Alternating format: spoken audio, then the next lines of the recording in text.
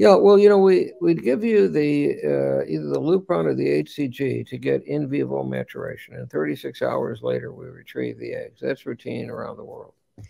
On the other hand, some eggs that are still what we call GVs or M1s and have not matured in vivo over those 36 hours may still be very good eggs.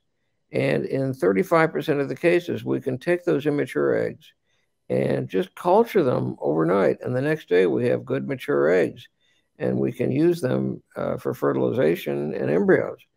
So if we never throw away eggs that are immature when we retrieve them.